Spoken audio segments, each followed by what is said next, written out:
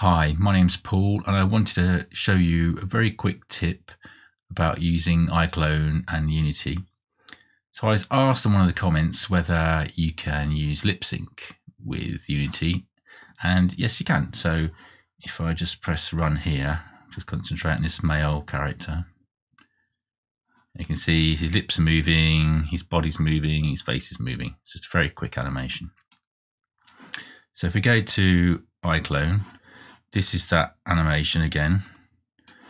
So we can just play it here. All right. So that's just very quick. Your first Right. And the problem is that it doesn't appear to be very obvious how you get this Visimi file with the lip sync and the motion into Unity. So the real trick is you have to use this collect clip. Now this thing, you just sort of choose how long the clips are that you're going to take. So here this bar is that long, so it's going to take in that much motion and that much of the Visimi file, the lip sync file.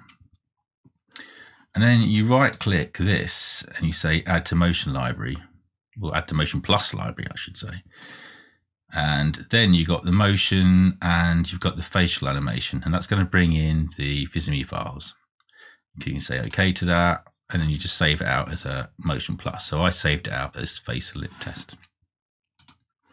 And then you go into character creator. And again, it doesn't matter what the model is. You can just come in here and say export clothed character. You say it's Unity, and typically you scroll down. This catches a few people out. Say it's Unity, you just want the motion. And the important thing is that you say custom. And then I would come into here like this. So you just press open here and you say face and lip test. And then you save it and export it.